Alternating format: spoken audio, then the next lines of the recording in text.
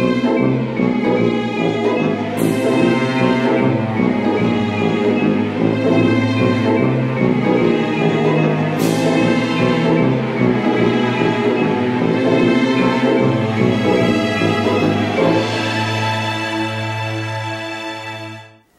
and welcome back to the Unboxers, and today we have for you a super awesome villain. Just in time for Halloween we have... Don't say it.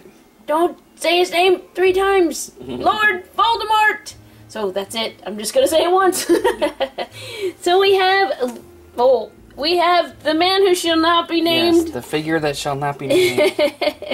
We have the Q-fig of him. Check him out. He is so awesome. He really looks cool. Whoa. So previous Q-figs we've gotten in like loot crates. Right. And actually I found one at a yard sale at a really good deal of someone who has obviously gotten loot crate. Right. So we have a Batman one and Jessica Jones. Is that the only 2 that we actually own? Yeah, yeah. Okay, so he's gonna be our 3rd. Check him out.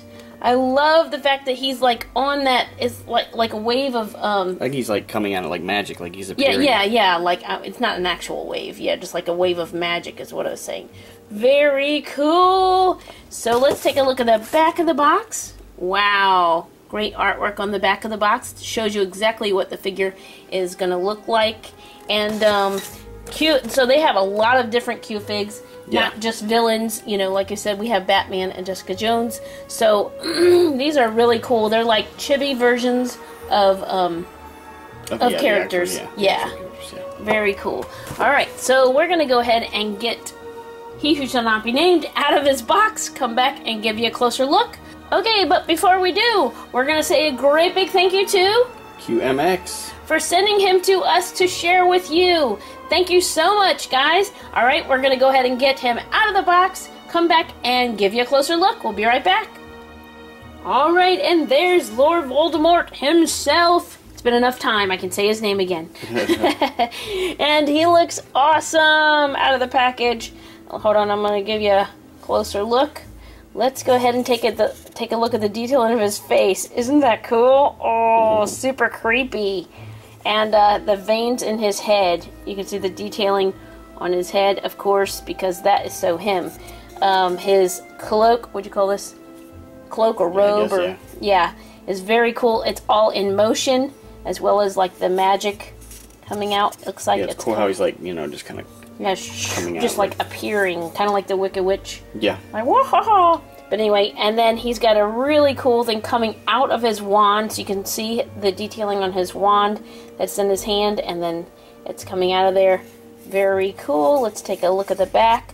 So even with these, the details go all the way around to the back side, and to make for a super awesome figure.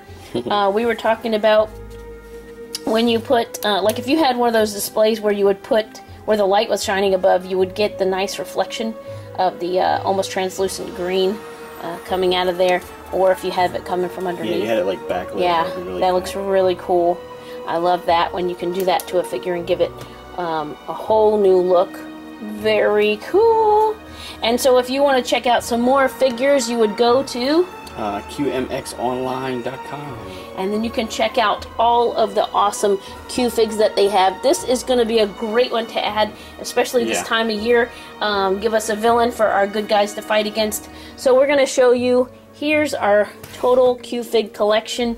Here's Jessica Jones fighting the wall. They obviously, you know, they obviously do. And then they also do DC.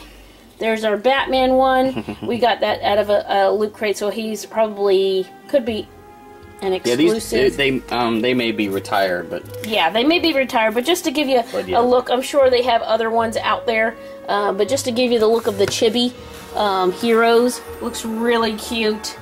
Very cool. And a villain's not so scary if he's like in his little chibi form. So we want to say another great big thank you to QMX for sending these to us to share with you. Thank you so much for watching. Comment, like, subscribe, tell a friend, and we will see you next time.